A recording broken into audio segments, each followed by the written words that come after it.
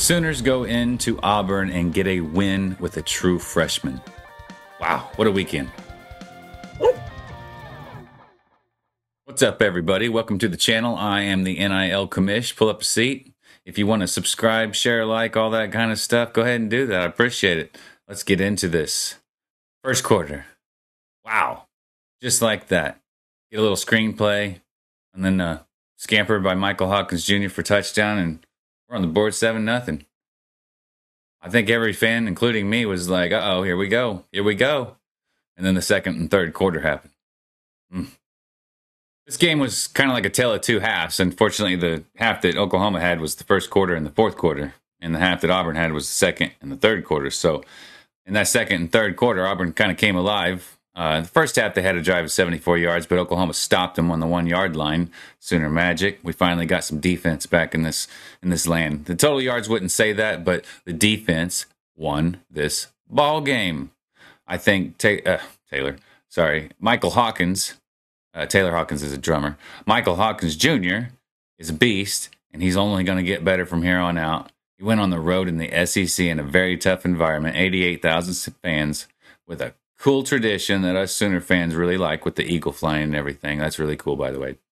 But I said we were going to go in there and we are going to beat you 27-17.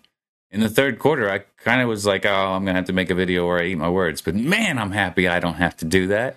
Honestly, I'm surprised that we got to 27 points in that third quarter. I'm sure every OU fan felt just like I did.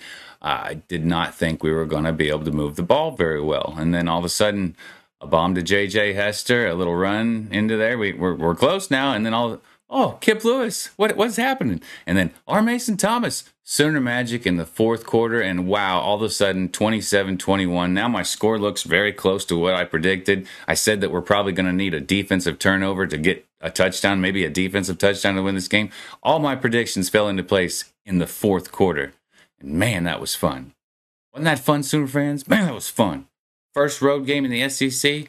I know some people don't think it's that big of a deal, but it's going to stay in our minds and our memories for a little bit longer than a typical win. Hawkins is a beast. He's not necessarily just going to put up big numbers. He will eventually. I really believe that. But right now, he's got to deal with, no wide receivers and the offensive line, just like Jackson Arnold did. But Hawkins is actually dealing with it way better. He ran over somebody to get a first down. He also did the Superman to get the touchdown. The guy's a beast. He's going to give up his body. No, slide. No. You win that game, Michael. You win that game. As far as the defense goes, they played their worst game of the season. They gave up some big plays, some big chunk plays, and quite often as well. Now, they did make adjustments in the second half. They started clamping down and slowing down their offense very, very well. So they did make adjustments, but they gave up over 300 yards passing. I mean, it was 278 to 111 in the first half total yards. So they dominated us as far as yards.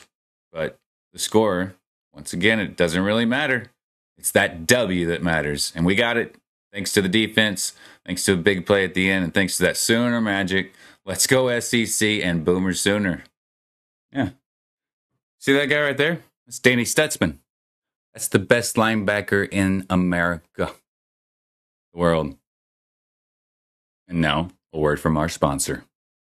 An everyday fan can turn psychotic at any time, and when they do, fans with this syndrome can be more confident about their perception of their team versus the reality with the use of Homer Phenol Daily. It's an unproven high-dose tablet you take every Saturday, so you can be ready to handle reality when perception flares up. Tell your doctor about your perception condition and ask if Homer Phenol is right for you. Ask if you're healthy enough to chat in the message boards. Let's get you back to reality. Don't take Homer Phenol if you're already sane. Don't drink alcohol in excess with Homer Phenol. Side effects worsen with alcohol. To avoid long-term injury, put the bottle down.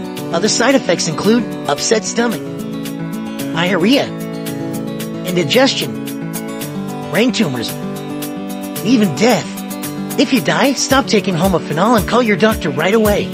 For a free trial offer, hit the subscribe button.